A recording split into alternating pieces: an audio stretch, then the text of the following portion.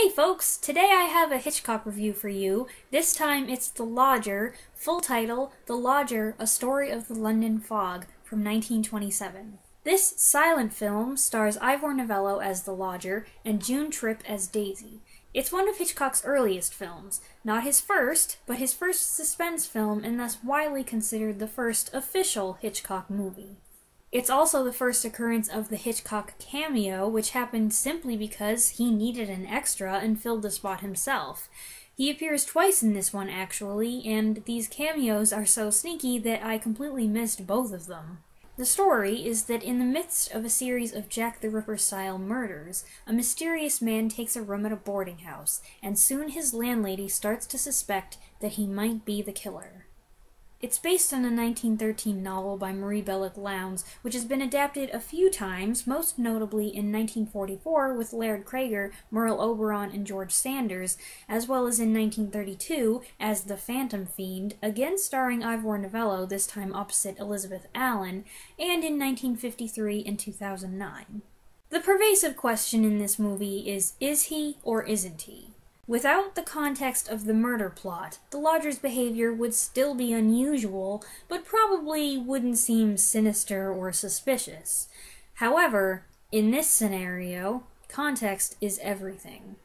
There are various plot elements here that would later become associated with the Hitchcock brand. Suspicion, paranoia, a manhunt, an antagonistic policeman, blonde victims, and I bet if he had made it later in his career, when he had more power and freedom as a director, the resulting film would have been even darker. The Lodger starts off with remarkable visuals, creative opening titles immediately followed by a shocking image of a blonde girl screaming. Hitchcock was influenced by German Expressionism and adopted techniques from that movement. This is especially noticeable in the sequence that cuts back and forth between the lodger going out in the night and the landlady waking up and suspecting him. Ivor Novello is also interestingly filmed. His face is nearly washed out, except for his eyes, which are enhanced with heavy makeup in typical early film fashion. His wide-eyed gaze, plus the subtle emphasis on his hands, are an important component of his performance, and give him a ghostly, tortured air that keeps the audience guessing. I like The Lodger overall. It's got some very good suspense and some striking visuals that really stick with me, but there are a couple things. First, a significant amount of the story revolves around a love triangle. The policeman boyfriend is kind of a ridiculous person, and I didn't like him, but I didn't like the girl, Daisy, either. She's not a very developed character. The most we know about her is that she's a flirt, leading the boyfriend along, playing hot and cold with him, and then running off upstairs to flirt with the lodger.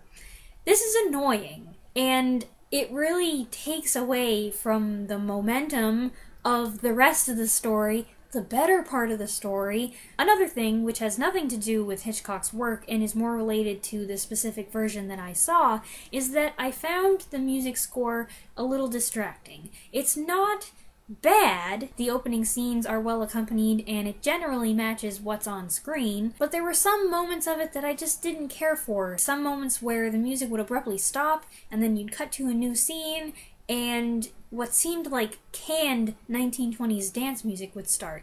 It was kind of related to what was going on in the movie, but it just...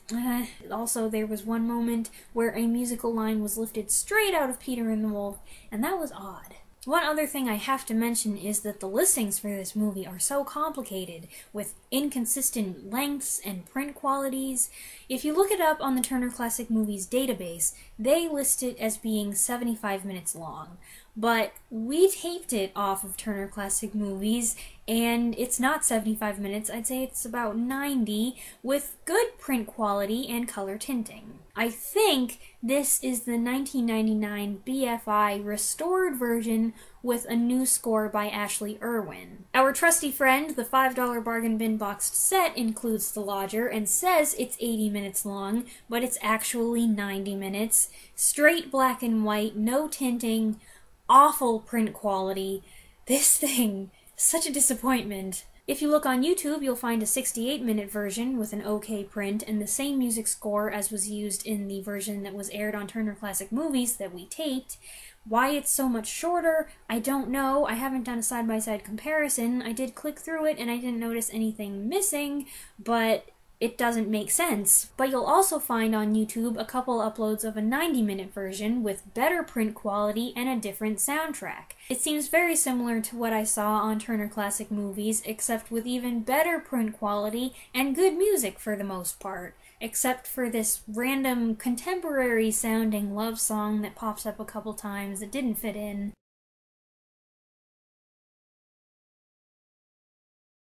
The root of the matter is that not all versions of The Lodger are created equal. So if you start watching one and the quality is poor, go find a better one, because better ones exist, and you won't enjoy the movie at all if it looks awful. Anyway, that's The Lodger. Let me know in the comments if you've seen it, what you thought of it, without spoiling the ending, please. Thanks for watching. Bye!